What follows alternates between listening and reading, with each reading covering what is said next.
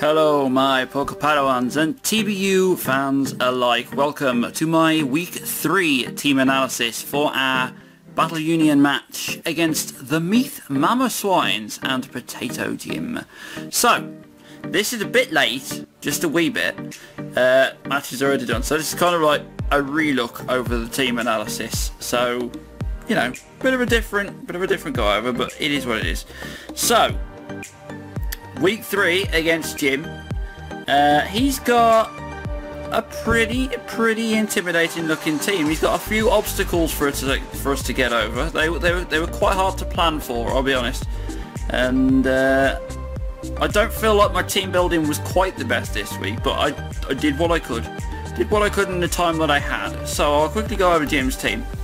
He had Mega Aggron, which is a nightmare to plan for, Latios, Florges, Shaman, Terrakion, Rotom Heat, Mesprit, Pangoro, and Porygon Z.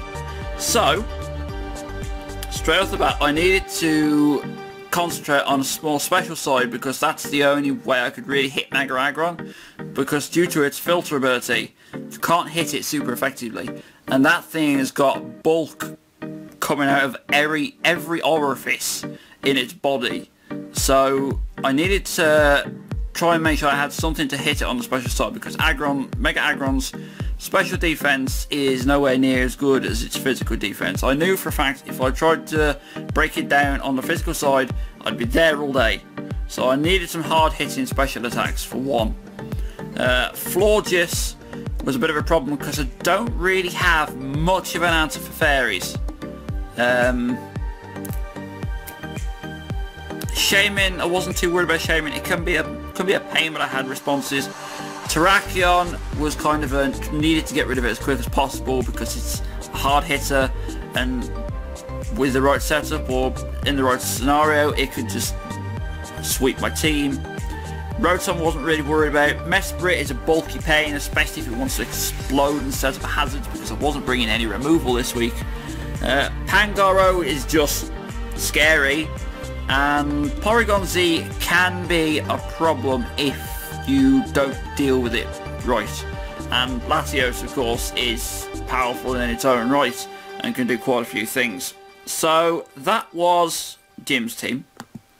So I'm going to go over now what I brought and why I bought it and some such and things like that. So the first member of the team for week 3 that I bought was Red the Latios. Now Latios was kind of my Latios response. I was hoping it was going to help with Mega Aggron as well. And Rotom Heat.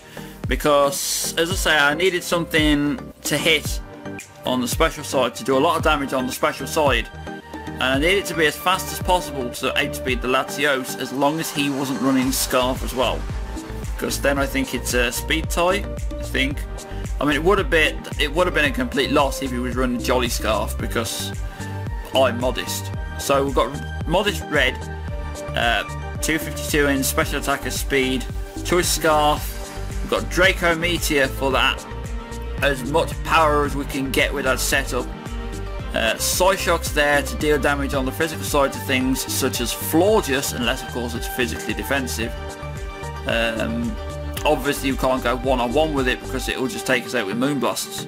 And we've also got Ice Beam is there for a bit of neutral coverage. I mean, it hits Shaman as well, but it was just kind of there so that I've got something else to click instead of the Draco Meteor all the while, because Draco Meteor is only really good for one use, and then you're kind of screwed because your special attack goes down. So that's not really something I want to be locked into if I can avoid it. I've also got the Scarf Healing Wish on there if, you know, if I should have come across a scenario where I've got a powerful hitter that's really weak that I want to bring in. So we could go for a Scarf Healing Wish, get that particular mon back in at full health, and then just go from there. So that was the thinking behind Latios. The second mon on the team for week 3 was It was Chanel number 9. Now, Chanel number 9, Aromatisse, did good work in week 2, putting up a good fight against Trip and his bulky Mew. Did quite well against his other bulky threats as well. I mean, it was tanking hits from the Tang growth, which had the Sludge Bomb to kind of deal with it, but not. It was taking on Umbreon as well, but it was carrying Aromatherapy, getting rid of Toxic. So yeah, Aromatisse did really well week 2. And I wanted to bring it again this week. We've got the Costat Berry again, because that priority Moonblast will really come in. Now, the logic behind the Costat Berry was so that we could go kind of toe-to-toe with Pangoro. Because Pangoro runs, I think it has Iron Head, I think it also gets Poison Jab, Iron Fist, you know, pack it with a Life Orb or a Choice Band or something. I wanted to be able to take on Pangoro, kind of. See, the thinking was, one-on-one, Aromatisse and Pangoro. Pangoro hits Aromatisse, doesn't quite kill it because of his bulk. We live, and then the next turn we get a Costat Moonblast off. So, great. I mean, the Costat would have given me a possible switch in to Pangoro as well. We could switch in, take a hit. The Costat would pop the next turn, we get a priority Moonblast off, and hopefully take out the Pangoro as long as it's not Assault Vest. So that was the thinking behind that.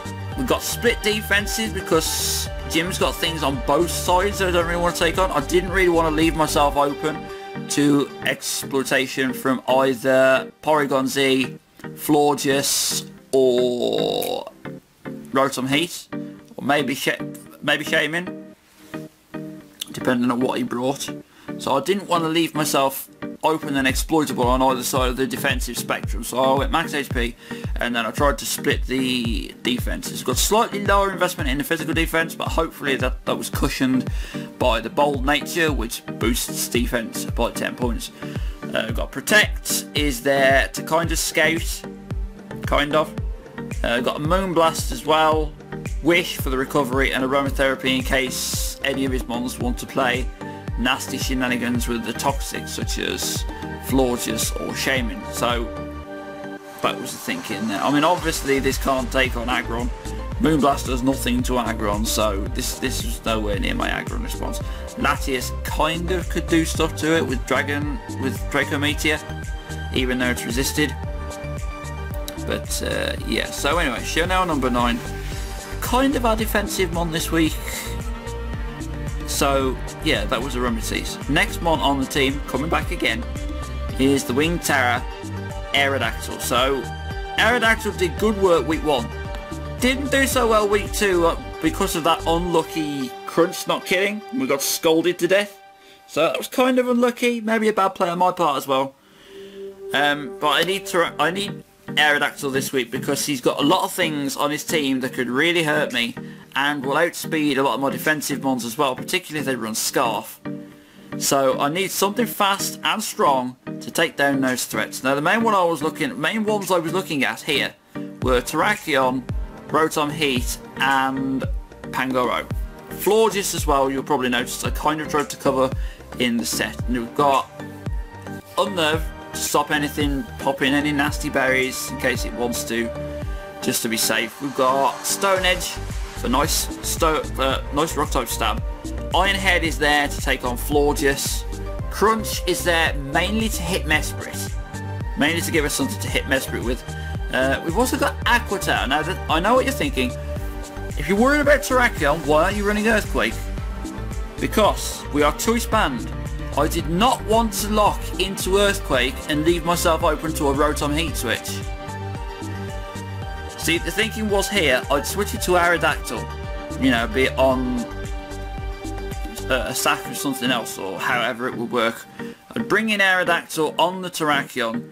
He would expect me to go for an Earthquake, switch into Rotom, but I would click the Aqua Tail, which hits Rotom super effectively, and then it also hits Terrakion super effectively. I mean, if this thing was doing like an endgame run, Aqua Tail makes a lot of sense to click as well, because the only things on his team that resist it are Latios and Shaman, and hopefully by that point I would have taken him there anyway. I mean, if Terrakion's gone, I can just click Stone Edge.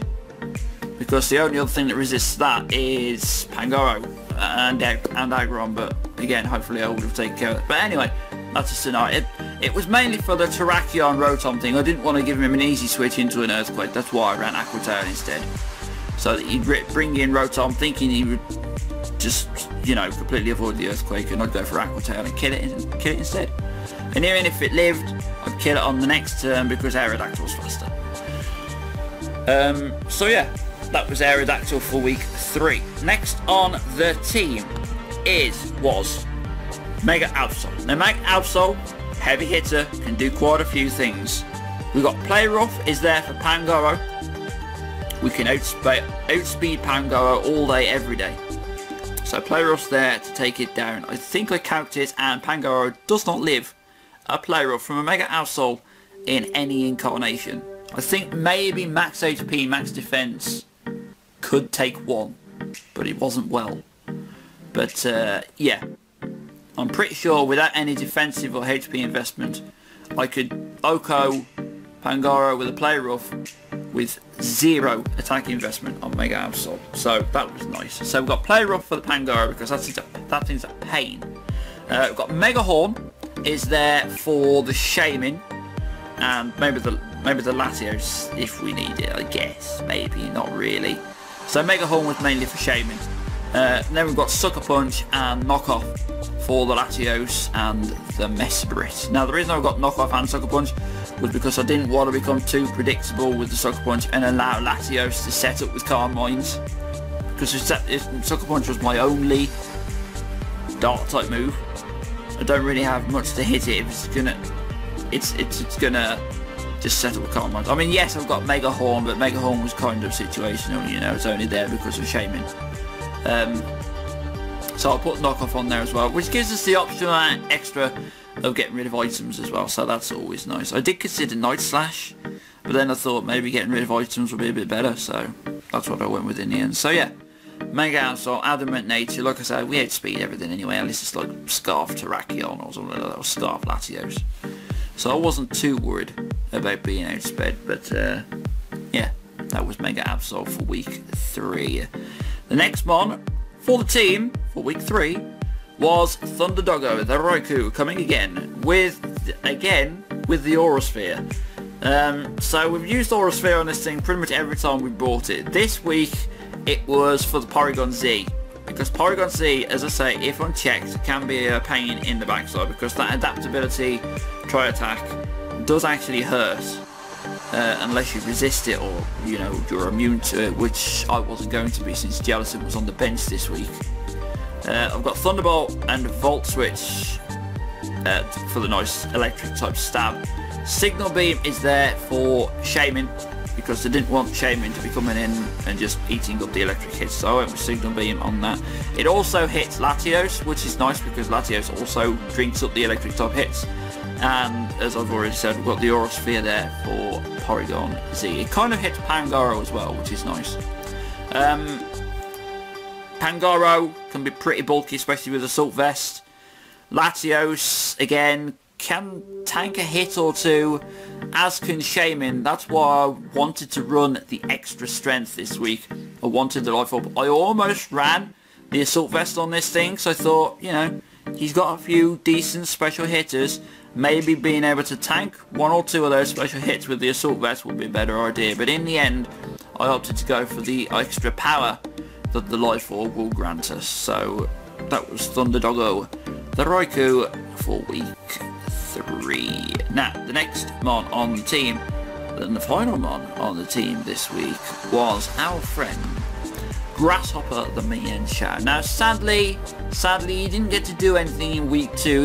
He unfortunately switched into an Ice Beam from a Kyurem that he could not live, which was unfortunate. You know, it is what it is. So I've opted for a bulky Mienshao this week because between max bulk and the Assault Vest, I was hoping that we could live. I believe I'd count it and we could actually take 1 Moonblast from a Florges. So that's why I'm running bulky. Again, he's got things like Porygon Z as well, which I didn't really want to be switching into try attack, because it's probably going to outspeed us the next turn. Just go for another try attack to kill us. So that's kind of why I went for a bulky Mineshadow this week, to try and tank a hit and then be able to deal a heavy hit back.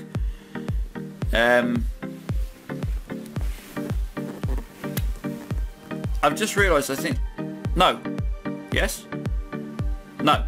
Yes, so I was kind of running... Oh, I've actually got the wrong set on this thing. Got the wrong set on the graphics. You are too pro at this, Jedi. Give me a second. I'll just call up the set that I was actually running. It wasn't that set on the screen. Clearly I've messed up on the graphics again, because I'm far too good at the graphics game. So the set that I was actually running on my Enshao was 248. I've got the EVs right, the items right, but I've messed up on the moves. I was actually running Stone Edge, Drain Punch, U-Turn and Poison Jab. Now Stone Edge for the Rotom, Drain Punch is stab and it hits the Porygon and the Pangoro. U-Turn kind of for the Mesprit and the Latios, and to get out if I need to bring something else in, which kind of works better because we've got no speed investment, so we would kind of be a slower U-Turn. So things like Latios would quite probably outspeed us, which would give me a slow U-turn out into something better, like Absol or Aerodactyl. And we've also got the Poison Jab on there to take on Florges, but because I wanted something that could hit Florges on the physical side, because Florges is typically weaker physically than it is specially, unless of course you run like physically defensive Florges, which I was fully expecting, to be quite honest. So that was my Enshao's set. Again, apologies for the graphics. I'm just a derp. I'm too pro at the graphics. So that was my team for week 3 against Jim and the Meath Mamoswines. It was a good game, but I'll leave that for the next video, the battle video, which will be coming very, very, very soon. Very, very soon. So again, apologies for the lateness of these. I had an absolutely insane week last week. I was busier than I can put into words, and I had very little time for anything.